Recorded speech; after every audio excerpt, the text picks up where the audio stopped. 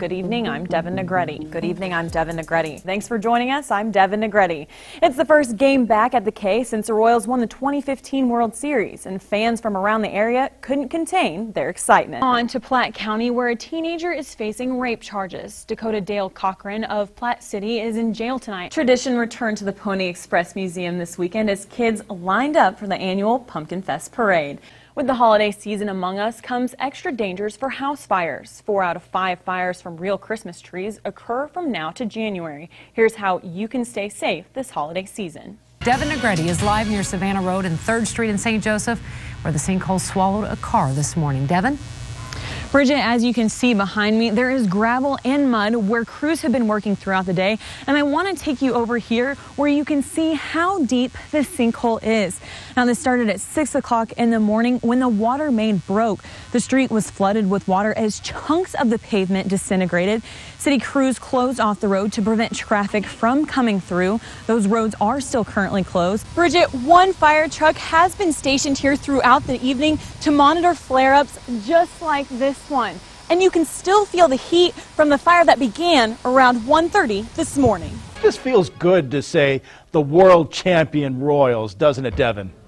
Yes, it does, Bob, and I know all these fans here feel the same way. Now, this line, it is at the back of the store right now, and it has wrapped around to almost the front at the door. And I'm joined now by one of the store's employees, and he, Alan Kearns, is holding up one of the rally towels that we have going on here. And Alan, can you tell me, what has it been like for you throughout this season? Alan, as you can see behind me, the Civic Arena has been transformed for this magical event. Hundreds of guests have come out to support the Hillcrest Transitional Housing of Buchanan County. Alan and Bridget, the scare came for a female student who attends here at Central High School. She told her counselor a man approached her in his car and offered her a ride multiple times until she became uncomfortable. Bridget, city crews have been working for more than 15 hours trying to clear these roads as the snow has fallen. Now, I'll get out of the way so you can see behind me right here on Woodbine. You can see some of the slush buildup that crews have been trying to clear. Bob, some fans have been waiting outside here at Rally House since midnight wanting to get the latest gear. Now, this store wasn't open late last night, but there are some other stores that were. Over the past 3 weeks, Kinsey Garber has traveled over 3,000 miles. But Miss Missouri has finally made it back home. More than a dozen threats have been made on Yik Yak 2 campuses in the past year. Even Benedictine and Northwest Missouri State University were targeted. Experts say if you don't take care of your tree properly, it can ignite from the smallest of sources. Reports say 30% of tree fires is due to electrical failures or malfunctions. By stuffing dog homes like this one with hay, it helps keep insulation inside so they can stay warm through the cold months. This fire suit and the oxygen tank weighs more than 20 pounds. And when wet, it makes it difficult for firefighters to fight flames and below freezing temperatures. Flooding damages in Buchanan County are causing issues for farmers. Their crops are underwater and turning their fields into lakes. Travelers driving on 136 highway can't help but to slow down when spotting this sculpture. Police say it takes about 30 seconds for someone to break into a car to grab what they're going for. Doctors say that humans can carry the virus on their clothes once they've come in contact with a dog that has it, passing it from one dog to another. Places like Horizon Outdoor sell gear like helmets and gloves to keep you protected, and each ATV comes with a booklet for tips on safe riding. There are multiple stops along the bike route, just like this one, who are giving away or selling bottles of water and Gatorade to the traveling cyclists. Getting HIV tested is as simple as a prick on the finger, and it only takes 15 minutes to get the results.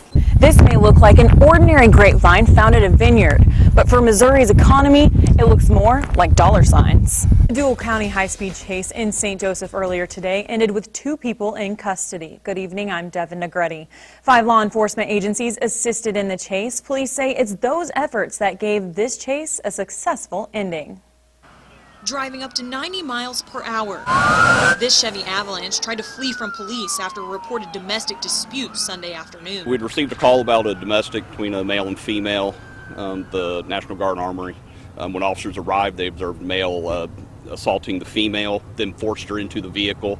They attempted to stop the vehicle fled. The chase that began in St. Joseph quickly moved onto 71 Highway, into Savannah, and throughout Andrew County, recruiting more officers. During the chase, they kept changing directions and stuff like that, so with limited number of people, it's hard to get somebody out in front of them to try to deploy spikes or anything like that. At some point, the male and female switched drivers. At the time that they stopped, female was driving, male was passenger. They had switched at some point during the chase. And eventually made their way onto K Highway in St. Joseph. It was coming towards south, and you could hear it clear as day about a minute before you could even see it. Zachary Sample heard the car coming onto St. Joseph Avenue from K Highway while standing in his front yard. You could hear the rim flattening out on the concrete, and there was about 9 police all behind him trying to stop him, and he just kept on going. It was crazy. Shortly after Sample saw the cars, the chase ended in the Burger King parking lot off of St. Joseph Avenue.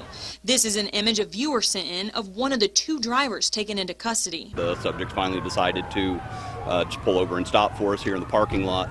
Without everybody's help and everybody working together, we wouldn't have had the manpower to get us where we are. It's that manpower that brought the chase to an end without any injuries. I appreciate it, for real, because there's a lot of innocent lives on the road that could be hit or injured by this man or woman. Having all the different agencies work together is really what brought this to the conclusion that authorities were able to slow the drivers down by laying down spikes to flatten their tire. The St. Joseph and Savannah police departments, along with the Buchanan and Andrew County Sheriff's Departments and the Missouri State Highway Patrol, all assisted in the chase. The man has warrants out for his arrest. Reporting live in St. Joseph. Reporting in Osborne, Missouri. Reporting live in studio. Reporting live at Rally House. Reporting in Kansas City, DevinR.Negrete, KQ2 News.